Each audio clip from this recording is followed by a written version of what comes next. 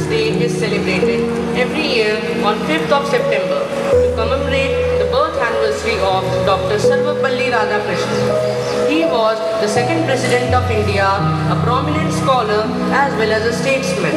But first and foremost, he was a teacher.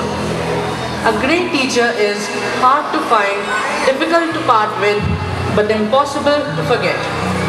YMCA for me has always been like a home away from home.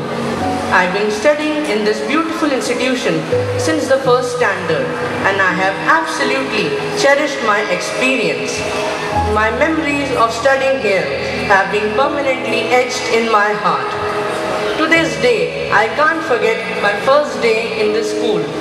It felt like I was walking in foreign grounds, but my teachers helped me to adjust in my new school and also played a significant role in the development of my personality and confidence.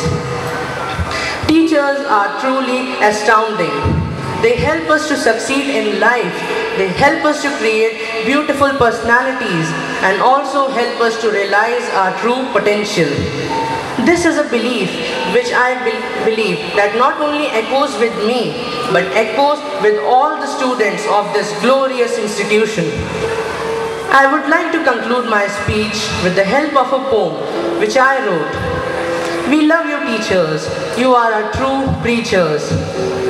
You not only provide us with education, but you also help us to inculcate perfection. In our lives, you play a significant role.